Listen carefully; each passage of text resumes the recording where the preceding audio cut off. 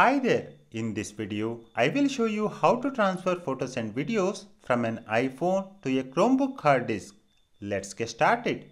To begin with, take a USB cable which came with the iPhone. It can be USB-C or USB-A to Lightning cable. Now, connect one side to the iPhone and another side to the Chromebook. I am using USB-A to Lightning cable.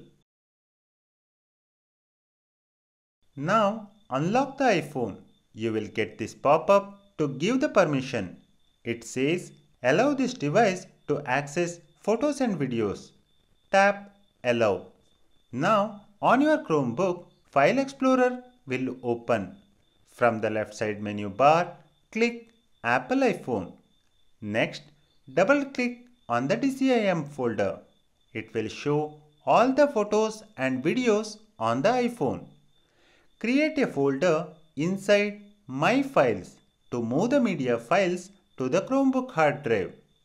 If you already have a folder inside My Files, you can use it as well.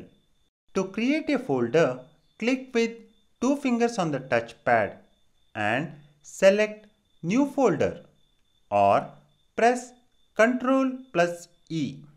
Now go back to Apple iPhone and then DCIM folder. Drag and drop the files to the hard disk folder. You can do it one by one or select multiple files and drag it once.